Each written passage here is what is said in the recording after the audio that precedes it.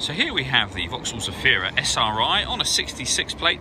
I'm going to start off by showing you around the outside of the car, then we'll hop in and run through some controls on the inside.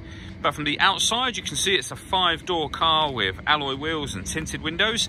Let's start off inside the boot and then work our way around the rest of the car from there. So as we approach the back of the car, you'll see we have reversing sensors, plenty of boot space as well. Currently the car is in its 5-seat format. Let me show you what it's like as a 7-seater. And there you go, that's with the 2 rear ones folded out. So this is the amount of boot space you have as a 7-seater. Okay, so we're just going to work our way back round to the front of the car and then we'll hop in and run through some controls on the inside. But now that we've done a full circle of it, you can see it's in excellent condition the whole way round. Just briefly before we climb in, I think that's what we're seeing the interior from this exterior point of view. You get full leather seats. There's plenty to run through on the dashboard, so let's hop in and we'll do that right now. Okay, now that we're inside the car, we're going to start with the dials. On the left-hand side, we have the rev counter, and on the right-hand side, the speedometer. Also in the middle there, you'll see the total miles for this car, which are 27,213. The information above that can be changed using controls on the steering wheel. So you've got various different bits of trip computer information and that digital readout for the speedometer. At the top in the middle, we've got the fuel gauge and coolant temperature gauge. If we back out to the steering wheel, on the left-hand side we have cruise control and speed limiter, and on the right-hand side we have stereo and phone controls, including voice activation for the phone.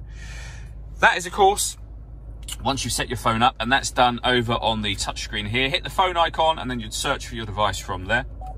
When it comes to music in this car, there's a number of ways we can listen to that. We have AM, FM and DAB radio. We have USB input and Bluetooth audio as well. Anytime you want to go back to the home screen, just press this home button just here. You can connect up your smartphone via its USB, and there are certain Vauxhall friendly apps that can be projected up onto this screen under the projection heading that you see being displayed now. Working our way down, we have the air conditioning. So you can determine the temperature, fan speed, the direction you'd like the air to be distributed in. When you're happy with those settings, that button turns the air conditioning off in this case, or back on again. This button will recirculate the air that's in the car currently. So that's a great way of heating it up or cooling it down quickly depending on the temperature you set here. So it's either bringing in fresh air from outside or recirculating the air that's inside as we speak. Below that, we have this big cubby hole section, and you open this down and that reveals the USB input and the 12-volt charging socket. We've also got heated driver and passenger seats with 3 different heat settings on each seat. We have a 6-speed manual gearbox. And then these 2 buttons here. So this one turns off the parking sensors. And this will turn off the traction control. So you can hit that button to do that and turn it back on again via the same button, of course.